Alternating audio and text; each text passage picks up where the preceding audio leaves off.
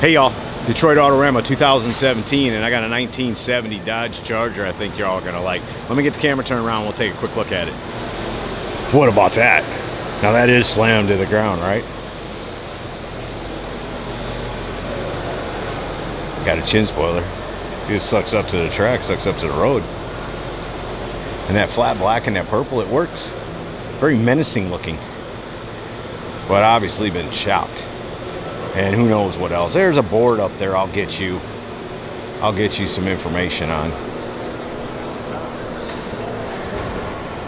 But what do you say? I mean, it looks a mile long. Like, these cars were long to begin with, but because I think it's been chopped and it's so low, it makes it even look longer. Of course, that may be design, I don't know. Man, it's got black chrome, it looks like, for the bumper. I'm a big fan of that.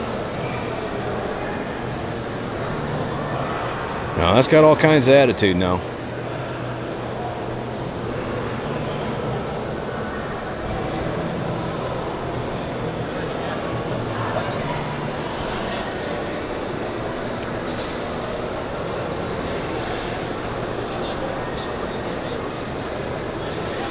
That's what you expect to see inside of this. Mad Max.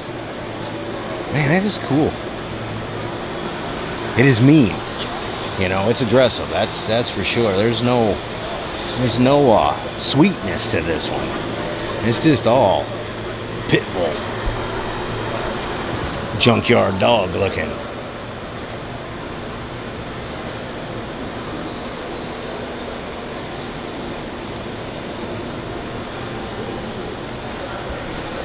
Yeah, 730 horse Dodge R5 NASCAR motor, whatever that means.